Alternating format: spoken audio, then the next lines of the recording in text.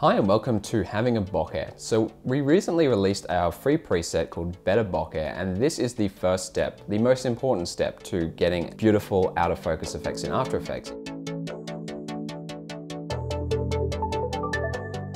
It is, of course, gamma correction. In this video, we're going to talk about 7 stylistic techniques that you can use in addition to, obviously, correct gamma, to get the best possible bokeh or out of focus effects in After Effects. So, number 1 is chromatic aberration, and I'm not talking about just your generic 0.5 pixel separation. I'm talking about chromatic aberration that scales with the radius of your out of focus effect. Because if you have just half a pixel of RGB separation, and then you've got an out of focus effect on top of it, you're probably not even going to notice it. So what I do is, via expression, I tie the amount of chromatic aberration to the radius of the blur, and that way, as the radius of the blur increases, so does the chromatic aberration, but because it's out of focus, you can get away with it. And so when it's really out of focus, you have these gorgeous gradient edges, especially on areas of high contrast, even if your source image is black and white. So this is really, really beautiful, and it sort of just gets more beautiful the more out of focus your effect is. Okay, number 2. And we're talking about iris shape. So you might be aware in the default After Effects camera lens blur, you can play with the iris shape. And I think off the top of my head, you can do like hexagon, octagon, blah, blah, blah. But other plugins or out of focus effects let you go even crazier than that. So I remember when Matt and I were trying to build our own bokeh effect, the first thing we did when we had the most basic version working is we added a question mark as the iris. And obviously that looks stupid, especially if that's really out of focus.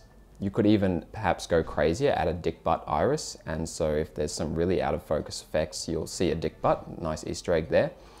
But I'm talking about like creative aperture shapes that actually exist in the real world. And this will give you a much more interesting look than just say a circle or an ellipse. Tip number 3 is the fringing, and the fringe of the iris, I think this might only apply to certain bokeh plugins, but essentially there's a setting that will allow you to brighten up just the edges of the iris, and this adds another level of stylistic complexity and gorgeousness to the result.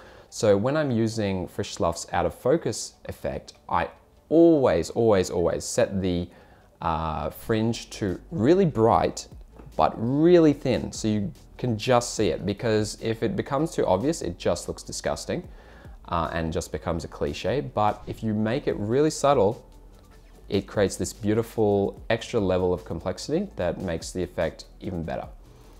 Tip number 4 is aspect ratio. Again, not all plugins can do this, but as you know, anamorphic lenses or anamorphic lens flares, those are pretty in vogue at the moment. And so certain plugins and effects will allow you to do this with your bokeh. There's no real reason to be using an aspect ratio of 1. I mean, come on, that's a little bit boring. So play with it. Don't go all the way, you know, don't make it completely on the X or the Y, but change it a little bit and you'll get a more interesting result.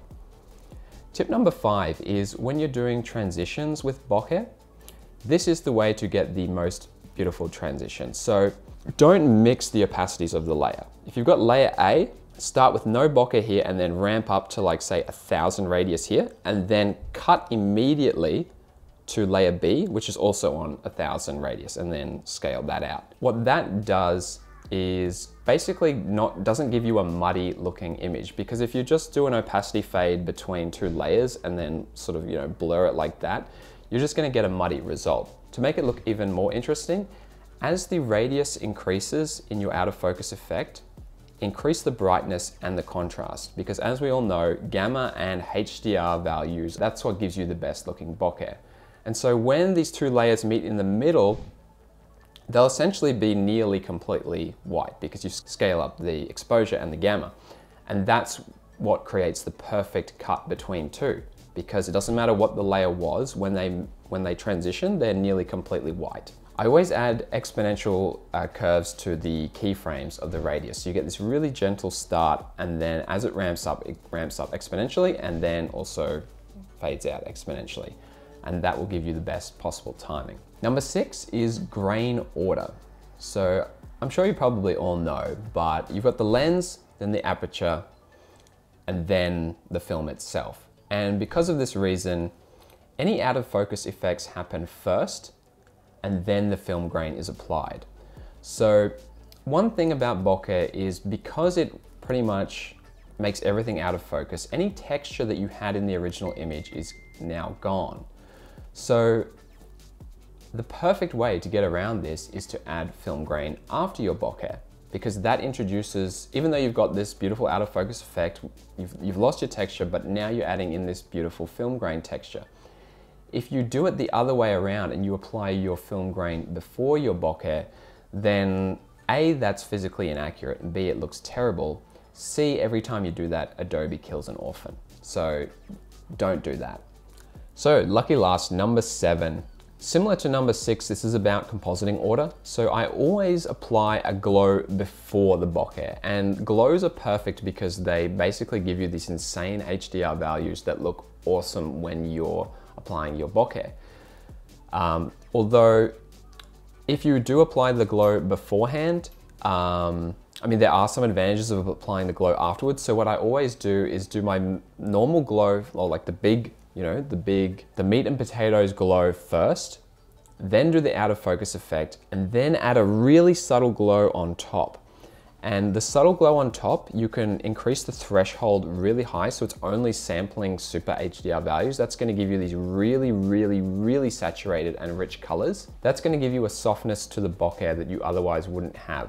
Because if you just have one glow, applying it before the bokeh gives you certain advantages, and applying it after the bokeh gives you certain advantages. But if you apply two in the way that I've suggested, then that gives you the best of both worlds. So that is all the tips I have for getting a better bokeh. I've literally spent all my knowledge and have no more useful information to convey to you. But if you guys know or have some tips for getting a better bokeh that I haven't listed, please let us know. Put them in the comments. I'm sure everyone else would like to know.